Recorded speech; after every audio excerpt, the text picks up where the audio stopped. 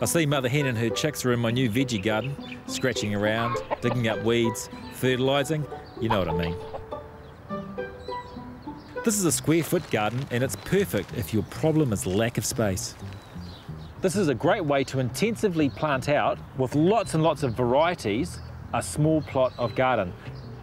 Don't see this as one garden bed. This is actually, a dozen small garden plots, and that's basically how I'll treat it. In conventional vegetable gardening, everything is planted in rows and there are large groups of the same crop. In this system, rotating your crops through the main plant groups, legumes, roots, leaves, fruits, is critical for soil health. What we're going to do here is plant one variety from each of those sections in each square in a small plot. When you're dealing with a small garden, you haven't got much space and you're wondering how to keep everything going and lots of good yield and lots of things coming on all the time. Square foot gardening is something you definitely might want to try because you're going to get really, really good results.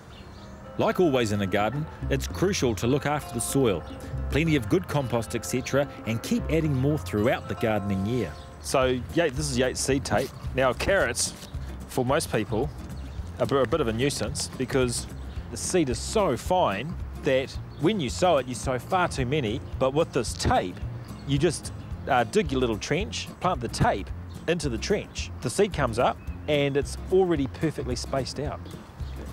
I'm also planting the new Yates Fusion salad greens. So these are great because they actually have 3 or 4 different varieties of plant in each pallet. The seeds all germinate at the same time, so perfect for the small garden. Unusually, I'm planting them right next to my carrots. If you're used to being planting in rows, this is going to be a bit unnatural. And in lots of ways, it goes against a lot of conventions in the garden. But I'll tell you what, it really works.